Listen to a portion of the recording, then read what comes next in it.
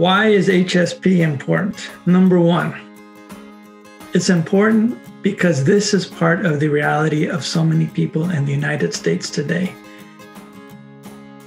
And we need a space in which we can do this kind of critical interrogation. Number two, why is it important? It's important that we have a critical community of inquiry, that we can really dive into the import and the significance of these realities, and to do it within a supportive community that allows us both to celebrate what's in front of us, but also to critically interrogate it and to grow from it and to learn that there can be new ways of engaging this experience that may be helpful not only to us, but the communities that we serve.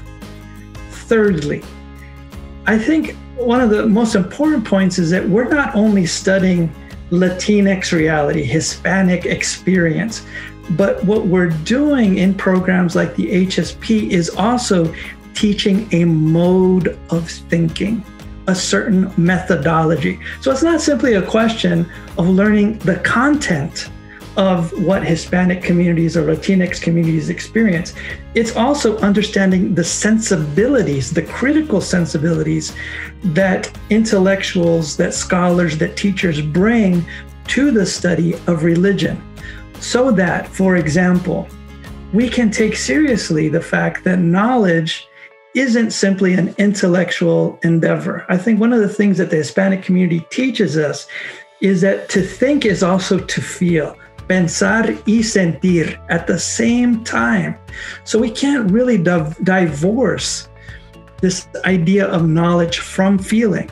And so that opens up a new way of knowing, a new way of engaging reality that is much more amplified than a simply rationalistic way of approaching knowledge. So that's just one example. Another example, of course, that Latin American and Latina feminists have taught us is the importance of paying attention to everyday life, lo cotidiano, the importance of that. And it's not only the fact that we look to everyday life as a source for inspiration, but it's how we engage, the methods of thought, the mode of inquiry that we use to look at everyday experience.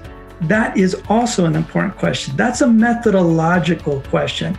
And I think that scholars such as that we have at HSP, we understand that it's not simply a matter of learning content, but it's also a matter of becoming better thinkers and being attentive to our own modes of thinking so that we can apply these lenses to a number of different issues.